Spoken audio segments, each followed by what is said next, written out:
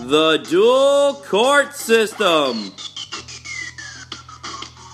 me ask you something. Question time. Let's do it. Identify the vocab word which means the division of powers divided between the national and state governments. You should know this off the top of your head at this point. Federalism is correct. Noise.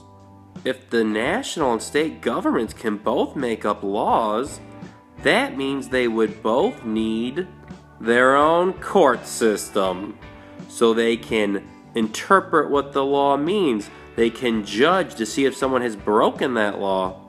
So the dual court system is referring to the national court system and the state court systems. Ever notice a lot in movies and television that like the local police are mad when the FBI show up? It's all about jurisdiction. They don't want to lose the case. It's kind of like Pulp Fiction. Different courts have their own jurisdiction. Jurisdiction is the right to hear a case. So you have to follow the laws of the national government and the state you're in too. So depending on the laws you break will determine if you end up in federal court or state court.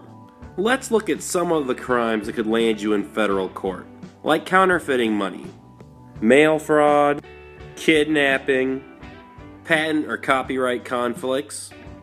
State courts are there to enforce state laws, like punishing people for driving under the influence, settling contract disputes, protecting individuals' personal property.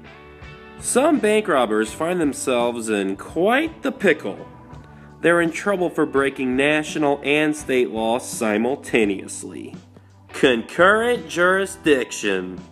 Word on the street is they'll just send you to the court system with the harshest penalties. So maybe you shouldn't break the laws, you brainiac. So the national court system and the state court system are two separate entities. However, the federal court does have the power to rule on the constitutionality of state court decisions. Now you have an understanding of how federalism affects the court system. I'm gonna go. Be careful out there, follow the laws. You know they'll throw the book at you, and it'll hurt. Later!